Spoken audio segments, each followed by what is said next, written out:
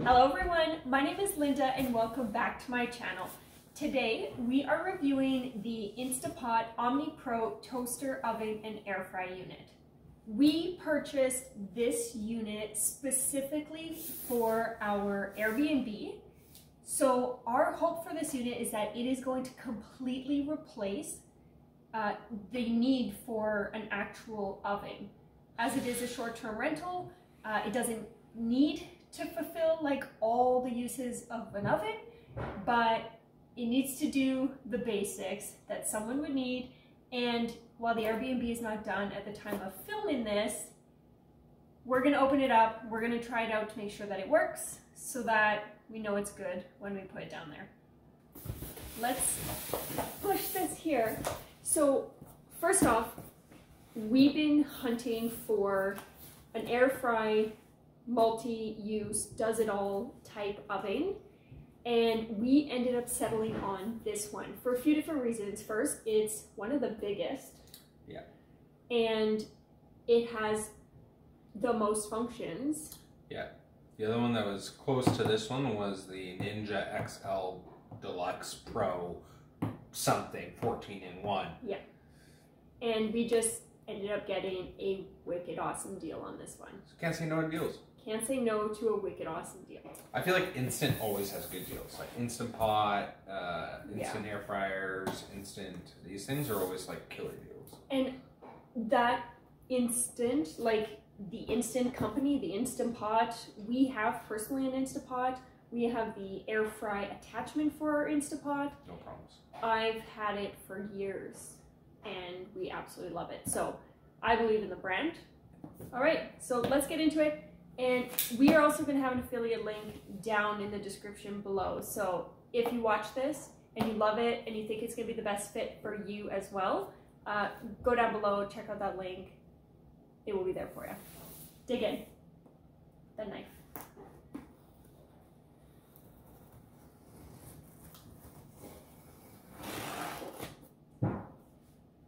We got instruction manual. Oh, that's good. Not going to read those. Other Just kidding. Read your instruction manual. Very important. Oh, so this is, and you can hook it up. This is a thermometer. You put it into the meat and it tells you when it's done. Well then. Cool. Yeah. All this awful styrofoam. The air fry grate. Let's see if I can move this here so we can show. So everything's actually really nicely packaged in here, as most appliances usually are. I got chicken rotisserie. No, grab scissors. Okay. Those are for rotisseries with the chicken. It will be nice because while we're not going to put rotisserie skewers probably in the Airbnb because it won't be necessary, it's nice to have it because when the Airbnb is not in use or around big holidays, this is an extra oven for us even, like if we're cooking a lot of meals. It's nice to just have that, you know. We might include, if somebody rents it during Thanksgiving, then maybe we'll leave it in there. But other than that. You have a cooking tray. This is intense. Air fry basket. Like, what's that even? I don't know what that is. It's just like one of those things they test for water. I wonder if that's to pull the tray out. Maybe. That would be smart. It would be smart. This is also a rotisserie thing I think they put through the chicken. I think so. And then, obviously, I saw that right. You can push it out. Ooh, it literally looks like an oven. It isn't. Ooh. Oh. That is the toaster tray. That's a good thing. If we act a little crazy today, because we haven't eaten yet. We're putting this together so we can eat dinner. Okay. There's no plastic on the inside. That's always a thing.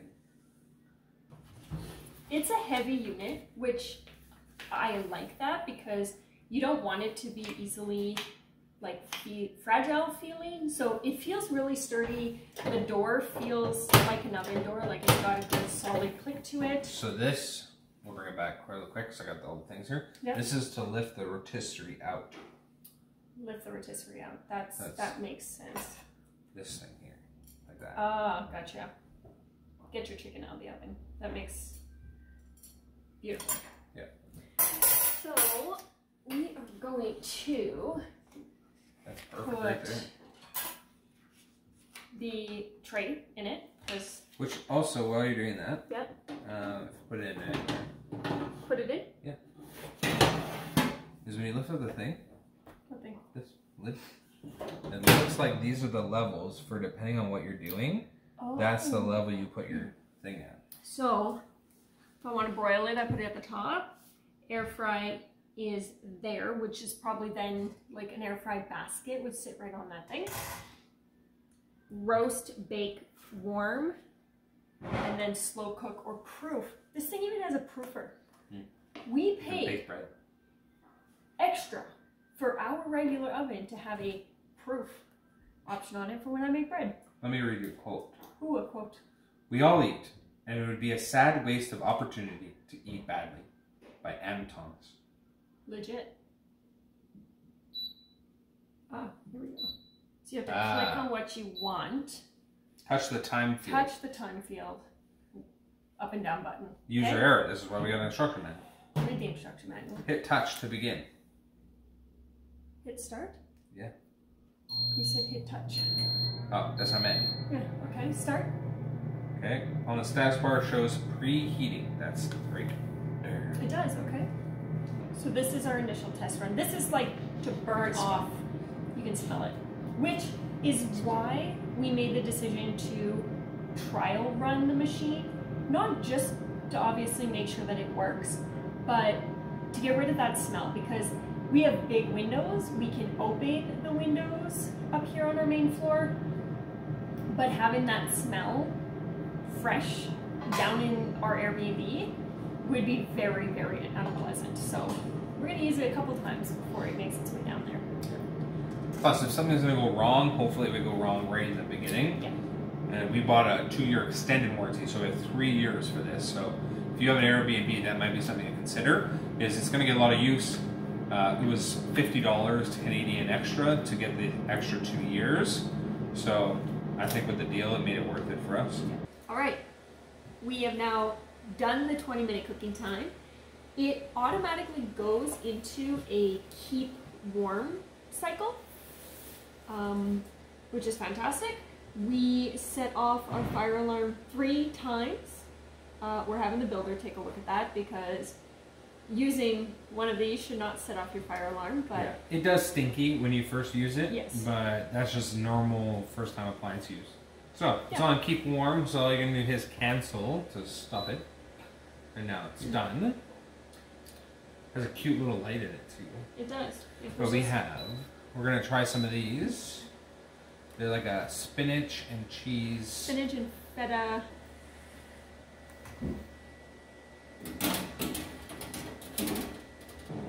I was just saying to Linda, this is great for anyone who maybe lives in a very small apartment that maybe doesn't even have an oven in their unit. I don't know if this is for someone who has an oven and a toaster oven. To get one of these seems like you need kind of like, I don't know. This might be cute for like, it's like a grown-up easy bake oven. I think it's also a really great option to like, if, like you said, like my brother lives in a small like bachelor suite, not even a 1-bedroom. It's just a bachelor suite. I'm not sure he has an oven. He might just have cooktops. This is a really great option because you can cook a pizza in it, like a 12-inch pizza. You can, obviously you saw all the rotisserie pieces. You can cook a whole rotisserie chicken in it. That's heated up already, so that's quick. And yeah. Anybody wondering about build quality? It's built really well. Feels like a legit micro oven. The handle feels very sturdy, well built. Heavy. Yeah, no weird gaps or anything like that. The screen came very clean. Fingerprints, not that big of a deal. Only when the screen is off could I see maybe a little bit of smudging, but I don't think that's going to be too big of a deal. All right, we're gonna keep an eye on it because it is at 400 degrees. I think we only need about half the amount of time. Yeah, like 5 minutes would be plenty. Since the shoe's already warm. Yeah. Well, those are air fried. All right. Yeah, maybe it was more time than needed, but like the tops are really crispy. Yeah. Definitely air fried. Definitely air fried. Without a doubt. I like it. Okay. Well. Next thing we're going to try. Yeah, next thing we're going to do is pizza. Pizza. We went out for pizza last night. We had Famoso's, which was delicious. And Famoso's instructions on how to reheat their pizza is to turn your oven to 400 degrees and cook it for 2 minutes. We'll let it preheat. We had some pretty delicious pizza. I don't remember what they were, but one has olives, mushrooms, and salami. And the other one, hear this out, had Brussels sprouts, dates, walnuts, and honey. This is very good pizza. And realistically, like, the people who are going to be using our Airbnb, while there is going to be the occasional, like, longer stay person, the people who are staying are people who are here for work. They're here for a weekend.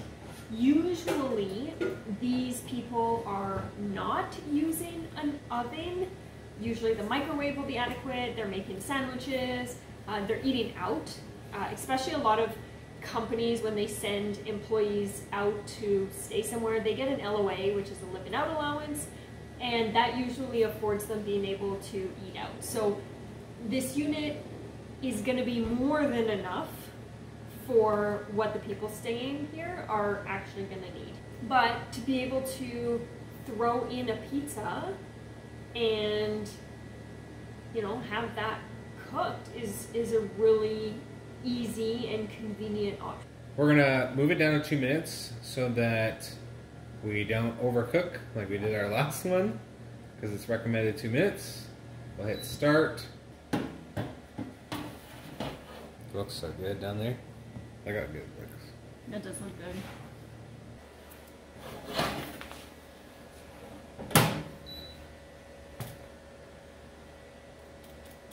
It's right back to crunchy state where you want your pizza to be. All right, we're gonna have a snack, supper, pizza, some salads, some over air fried bites, which I'm excited for because they're delish. We're gonna give the unit some time to cool off, and then we'll share some closing thoughts. So when I put the 2 pieces of bagel in, it said 2 pieces, gave me a time, and then it was a higher toast level. So I changed the toast level down 1. And I don't know if it senses 2 pieces, or you can change how many pieces of toast are in at a time. But it was like 5 minutes. So let's see what the bagels look like in 10 seconds here. Yeah, it's toasted. This is Linda's toasted. All right, so we slept on it, and oh, this looks awesome. We realized that air frying a couple leftovers was just not enough of a, like, really strong, yes, this thing is awesome. So we wanted to add cookies to the mix, because while I don't think anyone's ever gonna make cookies, I think baking is a really sound, like, affirmation that this does indeed replace an oven. So we're gonna make some cookies. We're making good old classic chocolate chip, and we'll see if this thing can do what an oven really should do.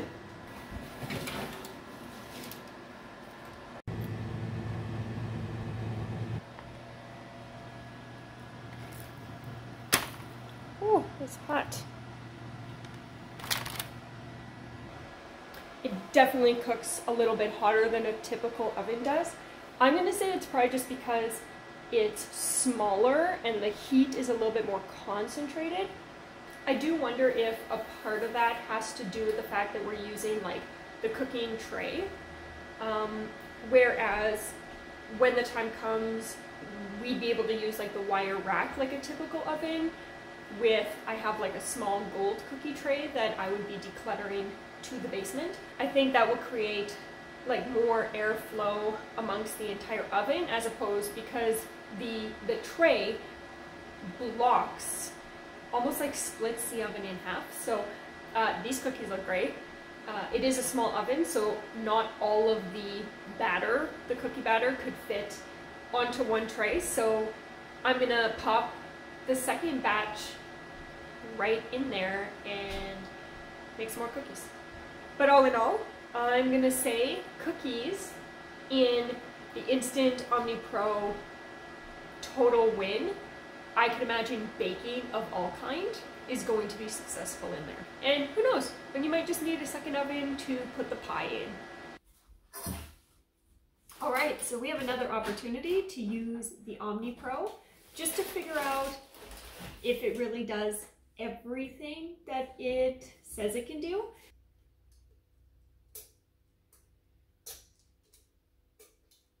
Right. Try to keep the oven as clean as possible.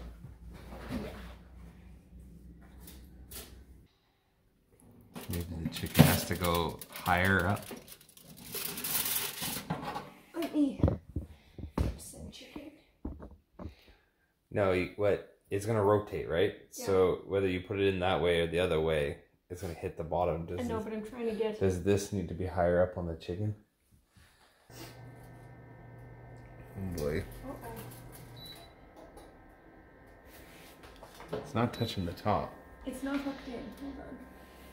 All right, so the rotisserie part of this, we are not gonna do. It's a mess. I could see if maybe we had like a really tiny piece of meat, then that would be feasible. Or string to tie this into a chicken torpedo. Yeah, like if we could like seriously wrap the chicken, maybe it would be better, but we don't have like meat twine, butcher's twine, whatever you want to call it.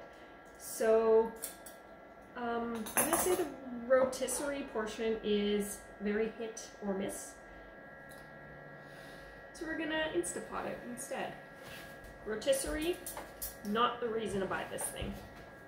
These are my final thoughts on the Instant Omni Pro. I'm gonna call it an oven. This unit is so cool that Jason actually said, it's a pity it's going in the basement. But this thing really does do it all. It bakes, it broils, it toasts. It truly is, in my opinion, a complete replacement for an oven. If you have a full house and you have an oven, then this thing might be a little overkill if all you need is like a basic toaster, which is what we use our toaster oven for. Maybe you live in a bachelor suite, or you're renting out a space and you want to put in your own like mini kitchen. Other than needing like maybe a hot plate or two, this literally fulfills the use of an oven. The fact that it can cook 9 cookies or a small chicken or a 12-inch pizza, I feel beyond confident that this is going to meet all of the needs that any of our Airbnb guests are going to have during their stays with us, both short stays as well as long stays. I think the only disclaimer that I would say about it, if you were to buy it and start using it, is that it is definitely hotter than maybe a typical oven would be. It's definitely a lot of concentrated heat. We did find that things like the cookies or air frying that we either didn't need as hot or didn't need as long. So 350, probably get away with 320, 325, 400, 375 would probably be adequate. And the 8-minute cookies only needed 6 minutes. in a big batch and 4 minutes, which is crazy in a little batch. So I give this 100% thumbs up. If you are looking for a mini oven, a second mini oven, this is 100% the one that you should look into. I have also included an affiliate link down below in the description of this video. Amazon has them at pretty great prices, so I would take a peek down there. If you enjoyed this video and it has been helpful in helping you make an educated decision on which tiny oven you should buy, then go down below, hit the like button, and subscribe. I do a lot of videos on this channel relating to either specifically our Airbnb project or topics like minimalism, decluttering, cleaning, and other lifestyle stuff. While you're there, also check out these 2 videos that YouTube thinks that you will love. I'll see you in the next one. Bye.